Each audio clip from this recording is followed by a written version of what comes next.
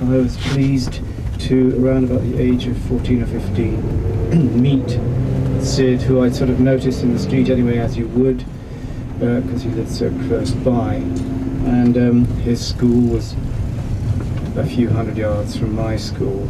And what we're going to, I have a feeling that what we will be getting into this afternoon is the way in which networks of friends help support and develop certain sets of ideas. They incubate those ideas, we could say. There's certainly, I'm going to call them, ladies and gentlemen, networks of intensification. If at any point there are any questions, if the vocabulary becomes too Latinate, let me know, and we can discuss these terms. There were many people who used to see each other all the time, boys and girls, with very many common interests, and this had an immensely powerful incubatory effect. One wonders at times what difference, if any, it made that this business to which I refer emerged in Cambridge. The two reasons I think why it's worth pausing here until we have to move on. Namely, one is that Storm's father was a communist, and Vanji was extremely bohemian. And of course, the further back you go through the 20th century, being a bohemian becomes more and more unusual, and more a strong sign of independence. And Vanji had or maybe still has, I don't know, a pottery in the back garden where she used to throw pots. She was, compared to some of our parents in this peer group, very, very liberal. We could do things here that we weren't allowed to do in our parents' houses. So after the pubs, some of which I spoke about to some of you on the last tour, the Criterion, notoriously in the centre of town, no longer there, we would simply walk across Christ Pieces to Storm's house around about 11 o'clock, something like that, go up to his room and lie on his bed and smoke cannabis and read Marvel comics, and also discuss the issues of the day, which were sort of loosely tied up with the rapidly emerging, surging alternative culture. Nobody obviously could say, yes, we are in the middle of an emerging alternative culture, although you could a bit later on. There was certainly an upwelling of kind of the need to not be quite so conformist in one's behaviour. The school that I went to, for example, in common with many, I'm sure, believed that the boys should conform.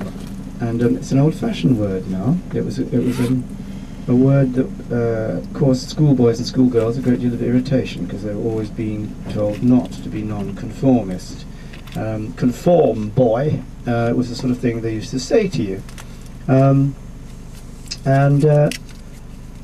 That kind of culture, also the culture which made you go into the Army, Navy or the Air Force on Monday afternoons if you went to a certain sort of school, the combined cadet force, was like a sort of intensified version of school with a different uniform, and they used to shout louder. Mercifully, one's enlistment in the cadets only lasted 3 hours per afternoon. I personally learned how to fire a gun and kill a man. Very, very useful. I've done it several times since, but just between the people in this bus, okay? I feel as though we're all friends and I can say things like that. I don't expect to be grassed up later, alright? Vanji had no truck with that sort of thing whatsoever. She, as I said, was marvellously open. One felt that one could behave as one wanted in Vanji's house. You really didn't have to sort of put on the thing that you put on when you meet your friend's output. Particularly the cow, for example, back view of a cow with a cow looking around into camera, and maybe the most famous, and there are half a dozen others that even people who don't give a damn about the Pink Floyd of a certain age might well recognise as having struck them in the street, as it were, some time ago.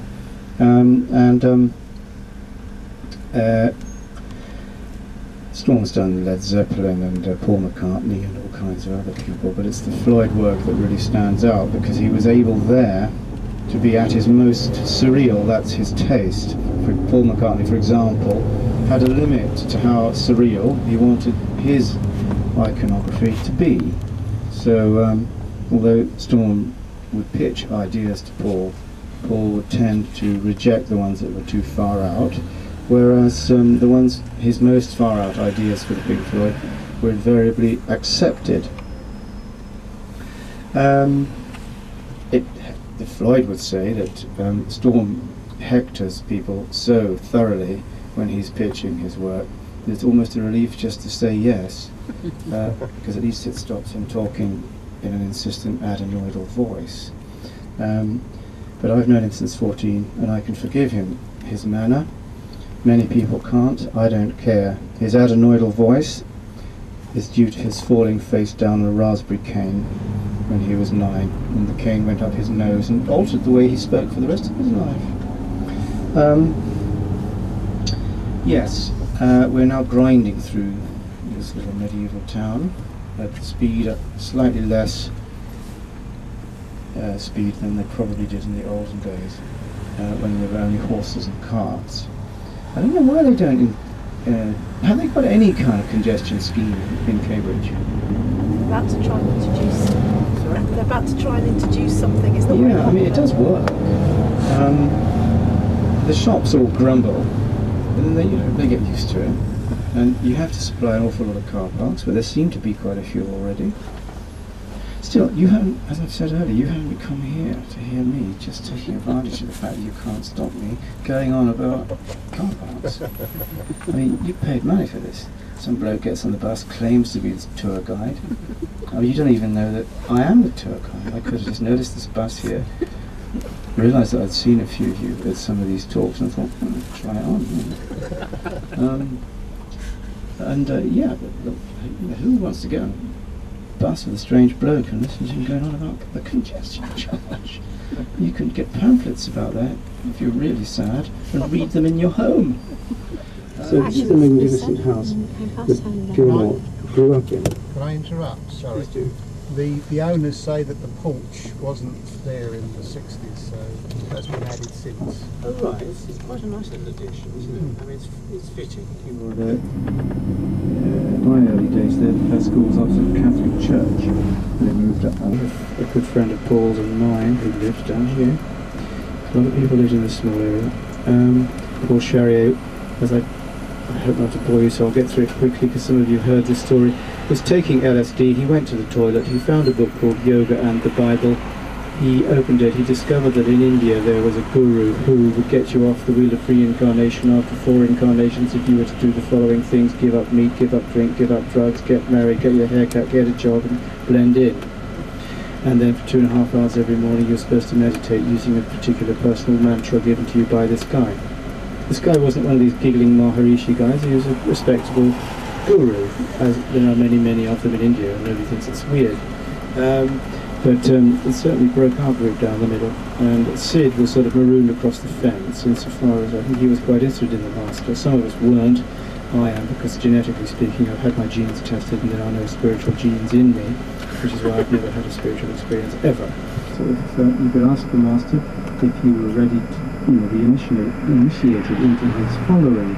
And Syd went along, saw the master. The master looked at Syd and said, "No, you're not ready." And Storm Forbes has always said that he thinks this was a major breaking point for Syd, because many friends and festooning us in toilet paper, putting the master's car in completely impossible places to get out of, going down to the sister school, the Cambridgeshire High School for Girls, and sawing down all their goalposts, and indeed sawing down the memorial tree. This was the sort of thing that Roger Waters in particular and Seamus O'Connell were just up to. They would sit back and think, how can we wreak the most damage upon this school that we find so tedious? And they used to have nights of immense vandalism. We can regard this as these, lads from rather good families who, thereby breaking the stereotype of the kind of people who you expect to do that kind of thing. Nothing of the sort. These were naughty boys. My school is 400 yards from here, and they used to call, because it's the Perth School for Boys, that David Gale attended, they used to call us the Percy Pigs. And we used to call them if you'll excuse me for a moment, lapsing into Portuguese, the county kind. And they used to live there with several Barrett brothers and Rosemary, now Rosemary Green. Rosemary Green, who's effectively blessed this festival by giving it her blessing, saying she doesn't mind because she's been extremely, extremely protective of Syd, quite rightly, for 30 years or more. When he first came back, legend has it, and I really don't know if this is true, but after leaving Earl's Court, he walked back to Cambridge. I don't know if that's true. At that point, if he did walk, he would have been walking with his 1,000-yard stare and his tousled hair full of powdered mandrax, and black bags under his eyes. He was in a sorry state, although he would have been wearing velvet trousers and a floral jacket. He knew where he needed to be, which is where the only place, presumably, he felt safe. And when his parents passed away, I think when his dad died, that was held to be also quite difficult for him. I don't know if it is for anybody. Sort of thing people say when searching for some kind of analysis of Syd's condition, but then everybody's dad does die. So. Only in Cambridge could there be a type of person who rides a very upright bicycle with a basket very slowly. I imagine the same as in Oxford. And who looks a bit kind of wrapped up in things, frankly. Cambridge was, and maybe still is, full of figures like that. Probably extremely powerful and influential people within their field of research. It's quite sweet, really. I quite like seeing it. That was the house. It had a basement. It had a basement. And on one occasion we were around Syd's house. William Pryor, who was, you may have seen talking and reading recently, was there, as was Nigel Lesmont Gordon. And they were just hanging out, as we usually did. And William thought he would hypnotise Nigel's girlfriend, Anne. And which he did by swinging a watch in front of her face in the cellar as we all crowded round, and he couldn't get her out of the trance. He said, "You will come round when I snap my fingers," but she wouldn't. She was zonked out, and things got rather tense because we didn't really have the technique or the knowledge. So we tried slapping her and things like that, and shaking her and shouting. And you know, one should never talk about the jokes one has made in the past, but I will share with you, ladies and gentlemen, that I went upstairs. I walked up the staircase, and there were loads of people at the party looking down as I came up, anxiously because they knew what was happening in the cellar. And I said, "It's a boy." Anyway, they got her out of her trance, and it just shows how silly young people can be. That's all I have to say about that. This was just wild teenage party stuff. I can't. Syd's mum, Winifred, was a pleasant elderly lady. What you see elderly back then, one was only 18 or something. And she too seemed to be quite permissive, but not in a bohemian way, more in that sort of rather vague wife of academic kind of way. But, you know, relatively liberal. So there's another figure. There are all these liberal mums that we keep coming up against. The dads don't seem to picture in this analysis so much, but they do kind of permit a sort of, when boys and girls congregate in each other's houses, what they can get away with is going to determine how their values develop subsequently, I would think. So Syd's was another one where, you know, you go into Syd's room, which was on the left-hand side of the front door, ground floor room. I remember going in there lots, him sitting on the bed, either painting, rather well I thought. The painting in the current exhibition that most resembles the work that I used to see in Syd's room was the canvas towards the back of the gallery in a sort of orangey red with fabric worked into the surface and oil paint applied very, very thick, which probably showed the influences of American pop painters that he was interested in. And then he would pick up his 6-string metal guitar and play plectrum style, and he would be playing, you know, Bo Diddley, Chuck Berry, and a bit further on down the line, Bob Dylan. Somewhere I have a torn off piece of cardboard where he's written the chords to Oxford Town by Bob Dylan. It's probably worth £100,000, a piece of cardboard. let's get it on the cellar before it rots away. Yes. So Syd could more or less treat that room as his studio, and his friends would go in there and not be sort of swept up or into the business of the house, or get any feeling of being surveilled. One of Syd's close friends who went to the school up the road, Paul Charrier, I think is a very, very important figure, because he comes from probably a more lower middle class family, if we're going to be obsessive about these things. Lived in this street where the houses are a little bit smaller.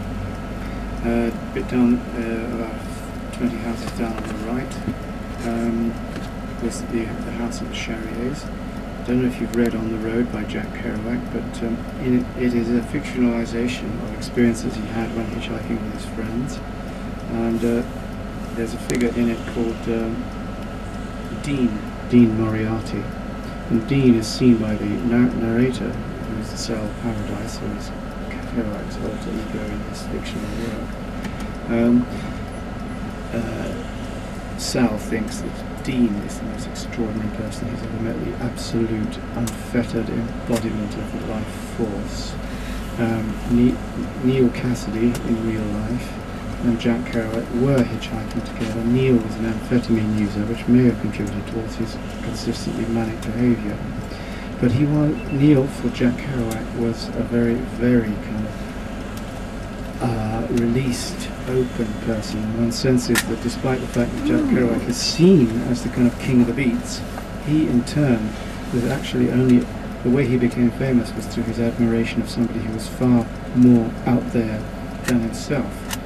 And I think that Paul Charrier, who was a jolly tubby boy with round national health spectacles and curly hair, who always looked ill at ease in a school uniform, but had an immensely jolly, noisy quality. What you saw was what you got. He was very unironic. He didn't take the piss. He was supportive and warm, and he shared, therefore, certain characteristics with Syd. They were both rather jolly people, and Paul had an immense capacity for having a good time. And when the beatnik thing, when boys left school and went into the beatnik thing, there was a house at Clarendon Street, adjacent to Earl Street, where we were earlier, near Storm's house, where all the beat boys and girls moved in, and where they could do exactly what they wanted to do, because there were no mothers or fathers there at all. This was the first time they'd lived anywhere other than in their parents' homes. And Paul Charrier was the person who I mentioned, who went to India first of all, became obsessed and filled with the spiritual force of what the person they called the master. He came home, and such was the power of his evangelism that he persuaded William Pryor, Nigel Gordon, Andrew Rawlinson and lots of other people to go to India and to get initiated. But I think in the same way that Emo from another class and from across the tracks would kind of really sort of like irradiate the group with his presence, so would Paul. A very, very powerful figure who, when he came back from India, cut all his hair off, bought a grey suit and became rather dull, tragically. Because I was very close to him and I felt as though I'd lost a friend. But then, in much the same way, you could say that people felt that they'd lost, that Syd in a sense was dead, although he lived for 30 or 40 years. Many of us never saw Syd for 40 years, and it was more or less as if he were dead.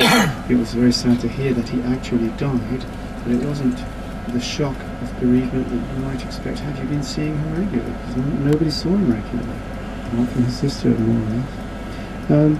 So, Brian, if you could you take us, we'll just go down Blincoe Grove, please, and we'll pass this house. I'm not quite sure what number it is, but I'll pretend I'm doing biochemist. The Trim family lived there. She was an only child, very, very pretty. All us lads thought she was ever so pretty. And she used to go to the county girls' school over there. And they grew up opposite each other. They fell in love, and I'm not sure, I think they got married, but they were lived as man and wife in New North Road in Islington for a long time. And then they split up, and Roger went off with a groupie or two. That would be the last normal house that Roger Waters owned, the one in London. Judy was a potter, like Storm's mum, and she in the back garden of their house in Islington, because Roger was so well-to-do, had a beautiful pottery-based studio in a shed with all the proper equipment. Judy Trim very sadly died about 8 years ago. Roger didn't go to the funeral. Rock stars don't go to people's funerals. A lot, God knows why. Possibly his third wife wouldn't let him.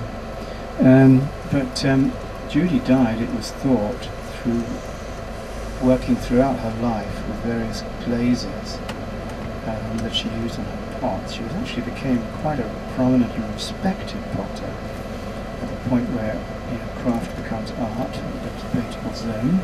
And she was certainly a well-respected potter. The glazes that she was wont to use day after day, year after year, were deemed a bit too late down the line when health and safety got developed to be very dangerous, and that potters should wear masks, and she never did. And it's highly probable that that's what gave her some fatal lung condition from which she died, and she was barely into her 50s, probably, leaving behind her son that she'd had with her first husband, because she wasn't married to Roger.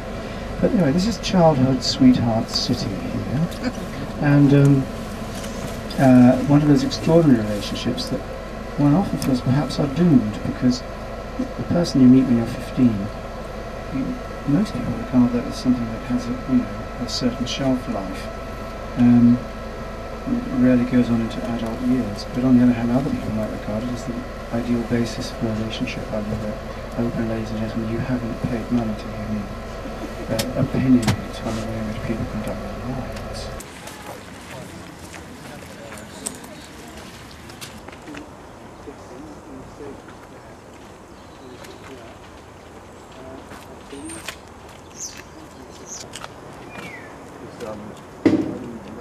To my mind, this resembles, and it's purely, it may be an absurd observation, it resembles a bit Judy Trim's house in the previous street, in the Rock Road, and it's 400 yards from Rosemary, and it's an ideal kind of, well, Rosemary then was in the parental house, but then did she get married?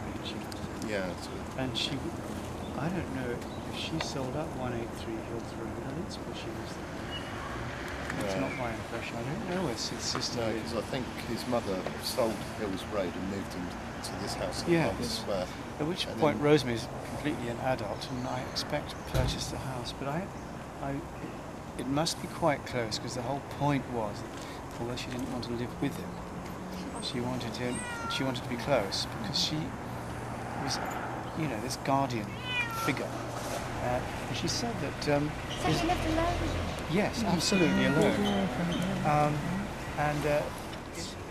Yes. And she says, and the author says, I've got a note for you, which he had from somebody or other. And Syd just, did he even take it? No, he didn't even take it. So the guy had to leave it outside. Syd wasn't quite capable of not be, nobody could bully their way in. He wasn't that afraid. A French journalist did once manage to find the 183 Hills Road address and took a photographer. And so there is a fairly late period photo of Syd looking rather puzzled. At the door of the 183 Hills Road, there were a few incidents like that, and a few snatched photographs of an increasingly tubby and baldy, rather unsexy looking ex-rock star wandering around Cambridge. But that would have worried him, because as far as I can gather from Rosie, he never talked about it, and he didn't want to think about it, he didn't want to be reminded about it in any way.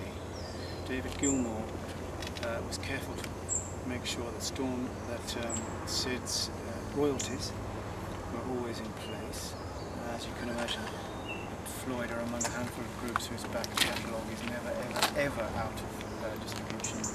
And I'm told that every single album just stonks along, some more than others obviously, but as a back catalogue to be associated with, particularly as a songwriter, because he wrote the entire of the first album, kept things very comfortable. So, one imagines he could have bought a house in Grasston Meadows, but he didn't. He wanted something simple, and he was keen on gardening. And he apparently used to cycle to a shop to get a newspaper, cycle to the pub, play darts, have a beer, come home. A very simple life, as described to me by Rosemary. And they had normal everyday conversations.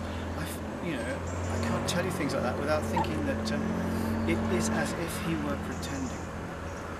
That he was so frightened of something as a result of all the things that people talk about, drugs and rock and roll and fame.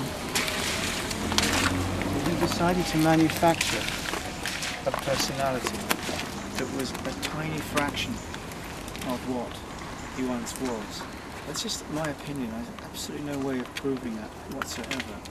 If you're sufficiently frightened of something, so frightened that you think that if you start to resemble it in the least, that it's going to happen again, then the idea of actually pretending as a lifetime project lasting over 30 years, pretending to be another kind of person altogether, might be attractive. On the other hand, the whole thing is that he may, as I said in my talk the other day, brain damage.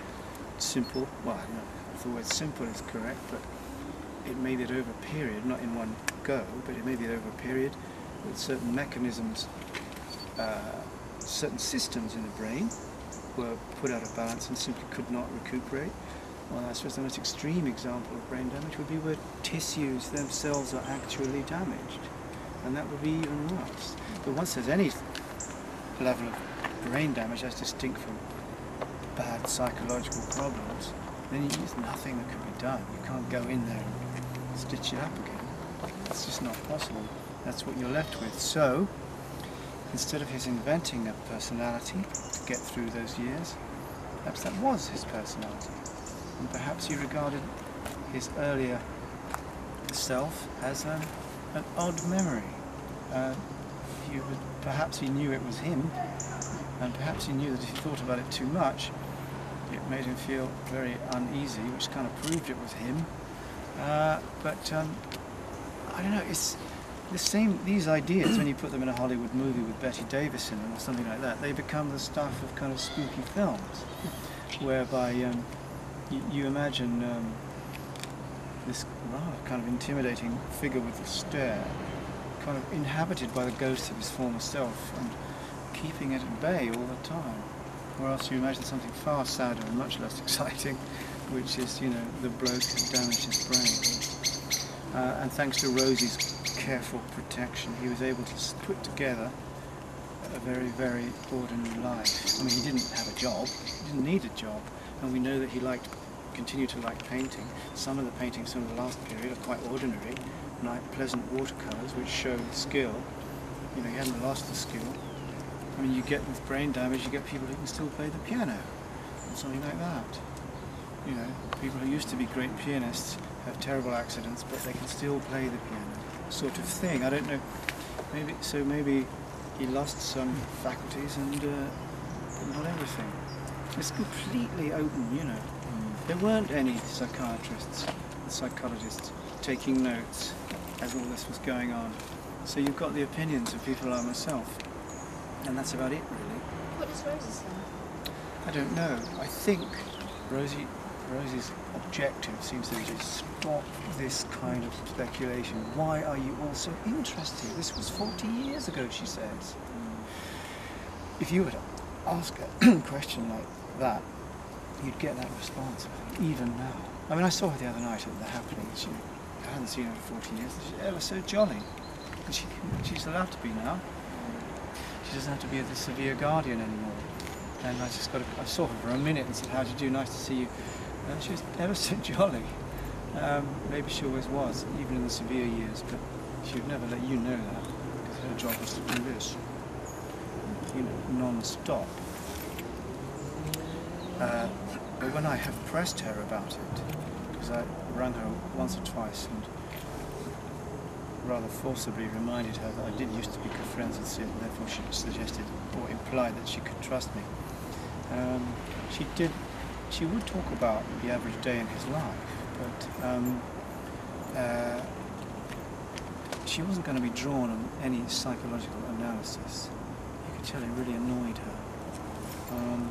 Maybe she found it distressing. Maybe she knew things. Maybe she knew of a fragility in this whole setup that she had to keep the cork on. I really don't know.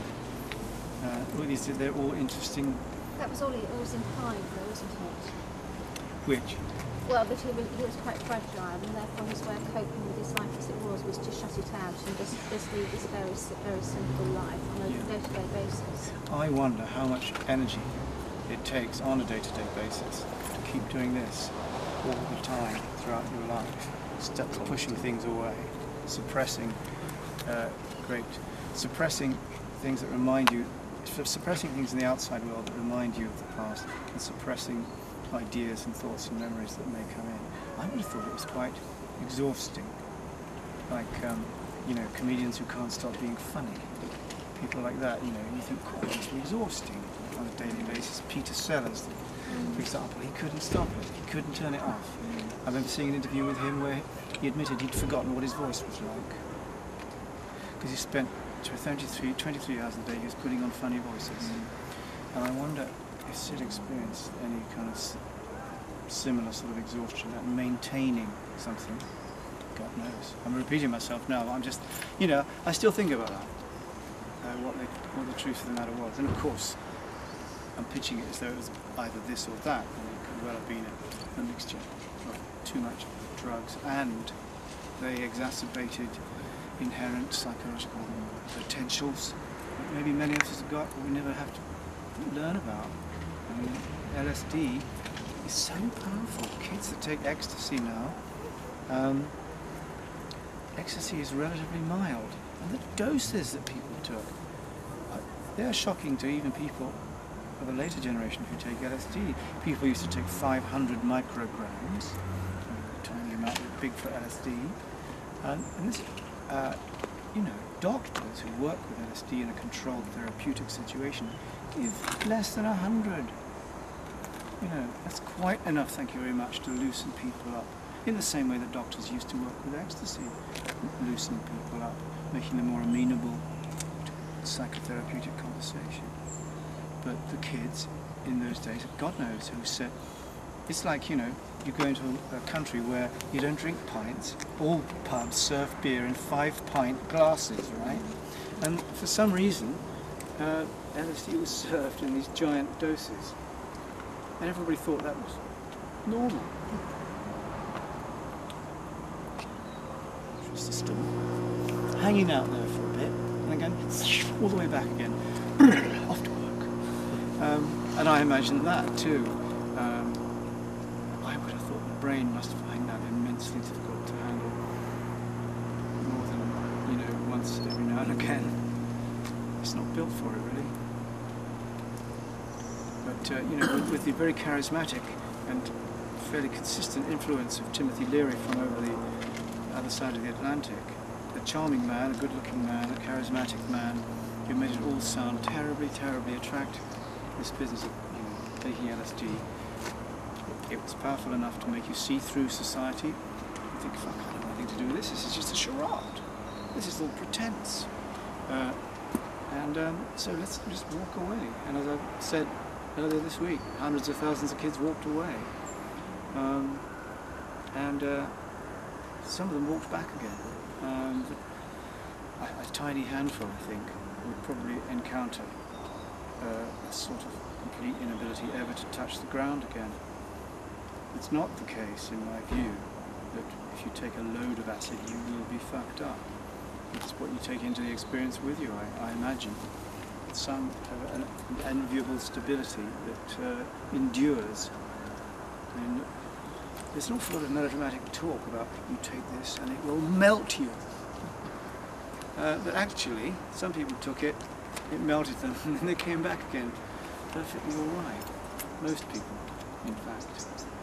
Shall we go back to the back?